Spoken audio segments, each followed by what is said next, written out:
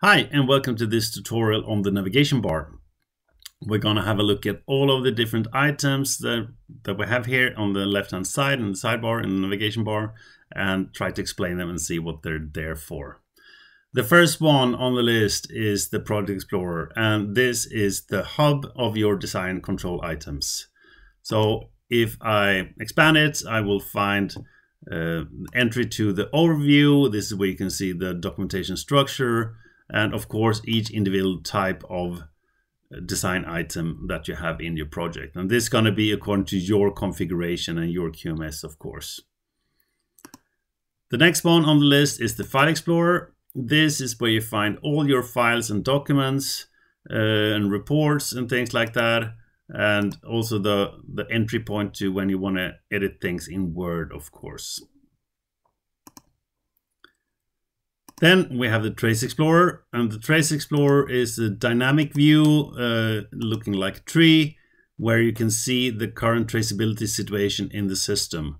There are also in the action menu a couple of functions that you can use to change the traceability, of course, setting traces to and from, clearing suspect and things like that.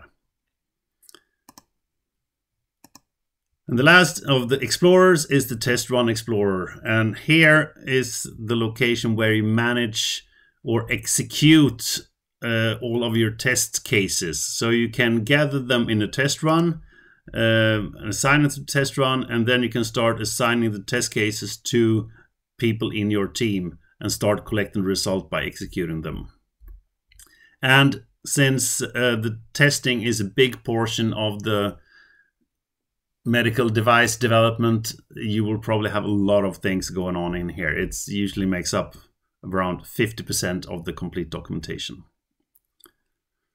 So the next entry that we have in the navigation bar is the project status. And if I expand it, we can see that we have 4 entries: inconsistencies, consistency coverage, risk summary, and DHF index.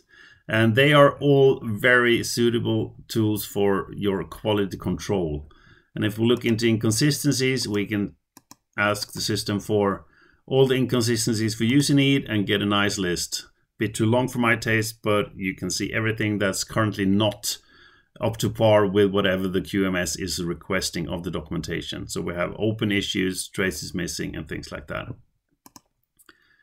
And consistency coverage is similar, but the other way around. So here we can see what's being completed, and we can also see what's currently missing.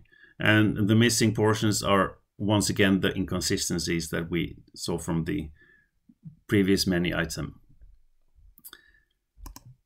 And then we have the risk summary, and you will see 1 entry here per risk analysis method that you have in your system. In this configuration, we only have 1.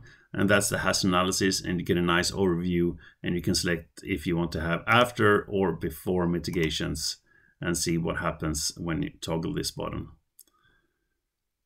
And then we have the complete DHF index, and you have the possibility of selecting different options on how to display that. I'm going to go for latest released, and you get the complete list of deliverables and where they are in the system, what the current status is, and who signed off, and things like that. So that's the project status with all its sub items. Then we have something that we call your assigned items, and this is a very handy place to see what's actually going on and what your assignments are in the system. So if you would have any assigned items, they would be listed here. If you specifically have any assigned reviews, they would be listed in the next button, and assigned signature in a similar way. Currently, I have none in this particular configuration. Then when we go to the data crunching part of it, we have queries, charts, and trace tables.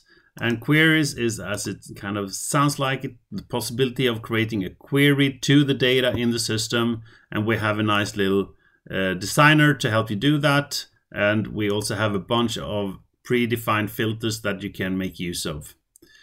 And when you define one, you can run it and you get the current result. Of course, all of these outputs can also be included in any Word document. So you can actually put the result of a query in a Word document if you want to. Similar for charts, here we get a more graphical representation. We have a chart where we break down on the field applicable to in user needs and see what that looks like. We get a nice little pie chart. If we click on these items here, we can see that there are 4 user needs which are applicable to patients and 8 applicable to operators. And this is of course following your specific configuration, so the data may look differently in your system. Then last but not least, in the data crunching section, we have trace tables. And in the Trace Explorer, previously, we would look at the current traceability situation with everything that's currently traced in the system. But with trace tables, we can actually specifically ask for relationships that are of extra interest. And here we have an example of a trace table between user need, design input requirements, verification test cases, and verification test results. And once again, it's possible to create these in a nice little designer in the tool. And when we run it, we can see the result of it. And these contents can also be included in any Word report, or you can do any ad hoc reporting as well directly from this view. Then it's down to the project history. Everything that we're doing in the project get logged, of course, and we maintain an automatic audit trail, and this is where it's possible to be inspected. And you can also work with the filter to look at different periods or different ranges of periods and different types of events as well in the system. So it's easy to find who did what when. And then when we go to snapshots, snapshots is a capture of parts of the documentation items or the full project at a certain time. And you can display a snapshot.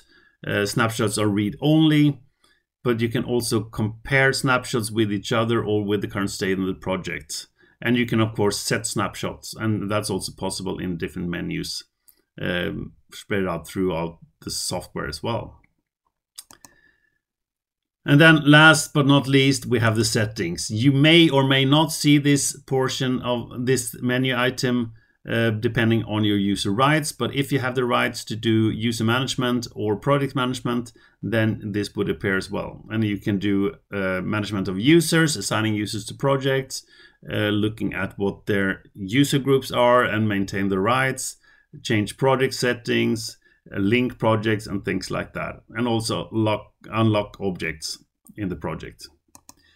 And then of course change project. This is where you go to load a different project. You end up at the load project dialog, or not unimportantly the help button if you have anything. So if you click on the user manual, you will end up at an online user manual, and also in the context where you're currently working in the project. So the last thing we had open here was project history, and this is also when you end up in the help section, of course, with the manual. Thanks a lot for your attention, and looking forward to meet you in the next tutorial.